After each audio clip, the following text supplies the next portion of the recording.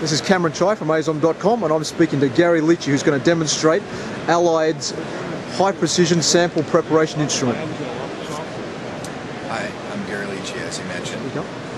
I'm Gary Leachy, as he mentioned, and I'm here to demonstrate the Multiprep system, which is a very unique high-precision sample preparation instrument used for the preparation of samples that have small, very tiny geometric features.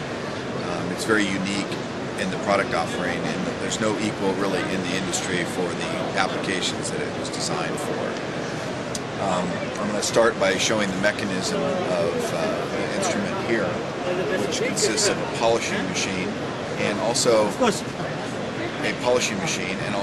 a precision instrument here for positioning of the sample. The two systems are known as the Multiprep system. So the mechanism here consists of a mechanical arm that supports the spindle, free-floating spindle, which is controlling the advancement of the sample into the abrasive plane.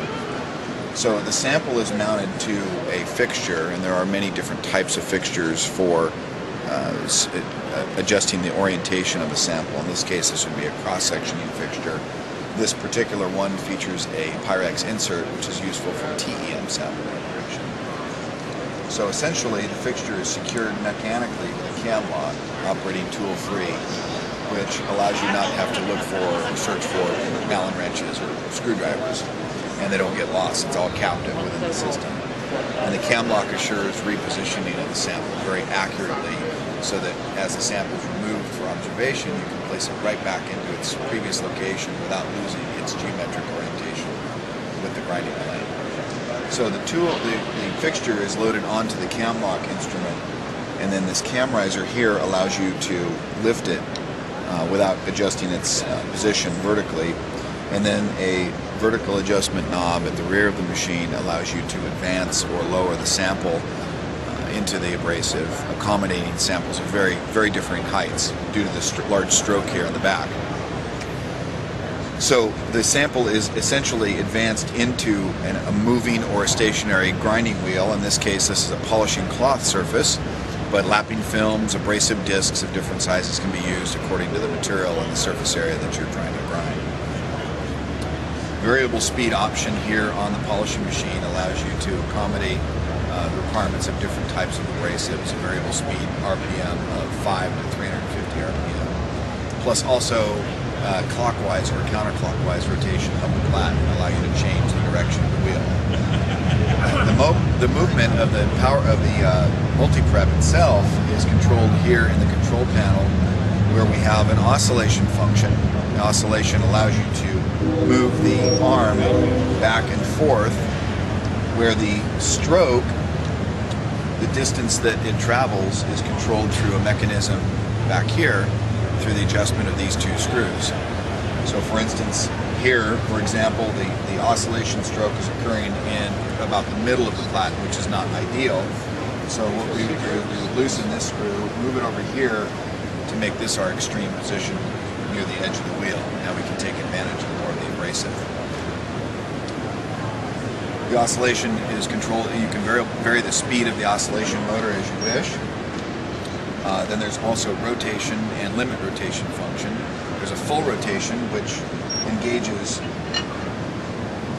360-degree rotation of the sample, and also a limit rotation, which provides more of a swiveling motion. And this can be positioned also and utilized as sort of an oscillation motor.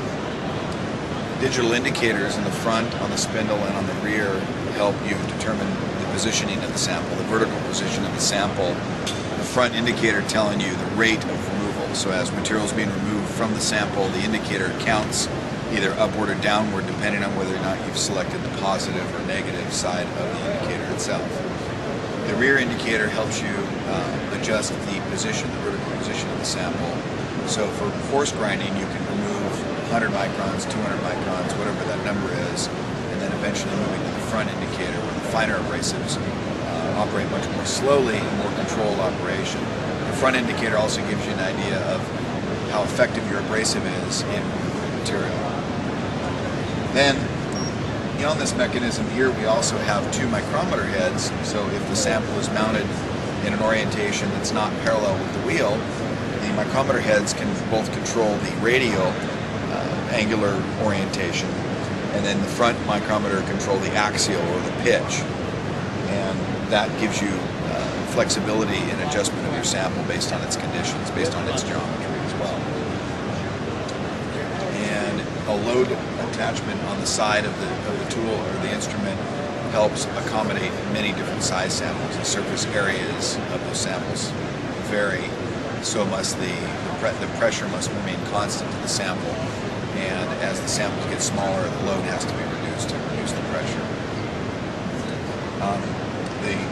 The base is a variable speed polishing machine, very similar to a metallurgical grinding machine, but possesses some machining tolerances not found in ordinary metallurgical grinding machines.